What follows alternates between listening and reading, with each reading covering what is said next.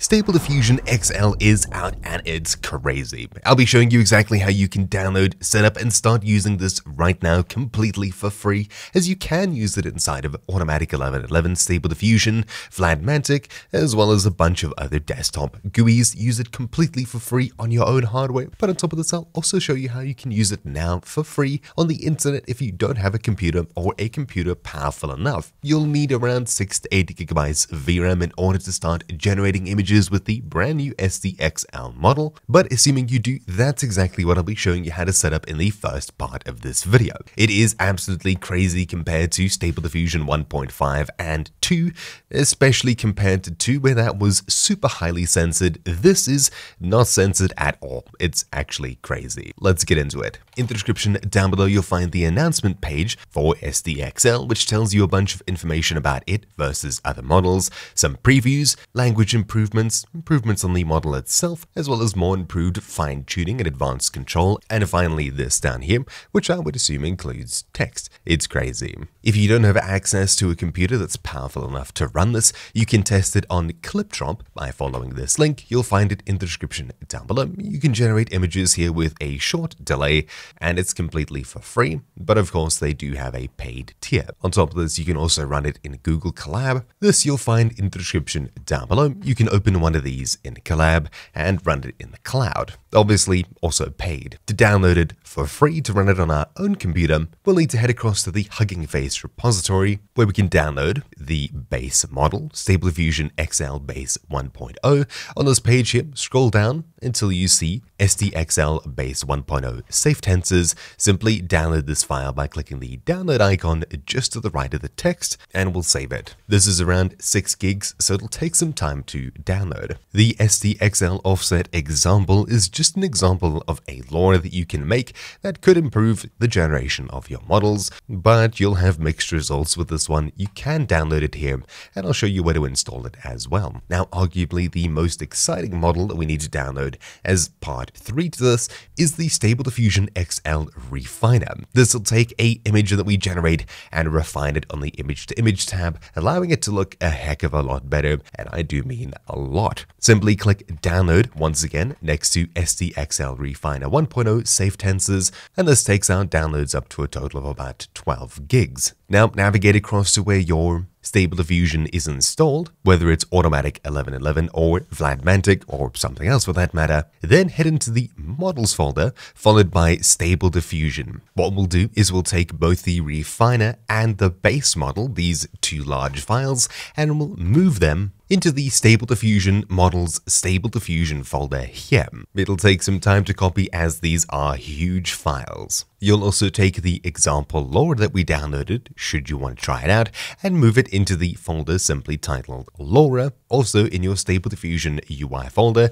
Models. Now that we've moved both of these in, we need to make sure everything's up to date before we go ahead and run it. So click at the very top here, then type in CMD to open a command prompt window in this directory where we have Stable Diffusion installed. Simply type git followed by pull as such, and upon hitting enter, it'll download any updates necessary to the Stable Diffusion UI project and program. Now, something I'd also recommend is in your web UI user bat file, you'll right click and choose edit to open it with Notepad, and inside of here, you'll enter --xformers as such, or alternatively, you could enter some options like this. These should also help boost the speed of generating images, but xformers is usually better, so I think I'll go with that one. Xformers and API. Save it, close it, and run it. Now, if xformers isn't already installed, it'll be downloaded and set up now, and shortly after, it'll be launched. So we'll control-click the link here, and now we'll be back in Stable Diffusion Web UI. In the extreme top left, just make sure to select SDXL Base Safe Tensors here in order for it to load the brand new SDXL model. Now we can give it a prompt. Now, for some reason, OBS seems to strongly dislike generating images, and it'll crash every time that I do, but essentially I just fed it a basic prompt that I found on Civet AI, clicked generate after setting width and height to 1024 and setting the base model for SDXL up here. You can see the quality of the image that came out. Actually, really good. Now, where this gets even crazier is that we can send this to image in our automatic 11 web UI, and on the image to image tab here, select the SDXL refiner, wait for it to load, and now scrolling down, making sure it's 1024 and 1024 width and height, change the denoising strength to around 0.25, anything higher and it'll start changing some crazy details, changing it a lot from what it was originally. We'll click generate and wait for it to finish. And there we go. The image that popped out is actually insanely high quality. It's crazy what this thing generated, and it's definitely more than a little bit impressive. Putting them side by side, and there we go. You can see more of the details between these. Obviously more detail in the hair. The background images have changed quite a bit, but things like that can be fixed up. If you were to use a mask to show exactly what you want to refine on the in-painting tab, or of course you lowered the denoising strength a little bit more. Regardless, the quality of this model is outworldly. It's actually really super impressive, and the best part is that this is completely uncensored. If I change this prompt a little bit, add a spicy word, and try to generate it once more, maybe change the sampling method, not that that really matters, remembering to change it back to the base model,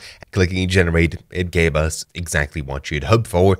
Running it through the refiner does exactly what you'd hope. Once again, yeah, it is pretty much completely uncensored. It will generate some crazy images, so do be warned, but it does seem like it needs a little bit of massaging in order to get there. It's not quite as, boom, here's what you asked for, but you get the point. You can still do some crazy things with this. Now, of course, as this is a Stable Diffusion model, there are people fine-tuning it, and you can even fine-tune it, create lowers, etc. One of the more popular Stable Diffusion XL models would probably be Dreamshaper XL 1.0 Alpha. Obviously, they're still working on this as this is brand new, but this is using the brand new SDXL 1.0 base model, and the images you can get out of it are quite crazy. Anyways, if you go to Civet AI, which is a great place to find custom models, just keep in mind there is a lot of not so family friendly things there. You can adjust your filter in the very top right, but anyways, that's really about it for the super quick guide. Hopefully you found some use out of it,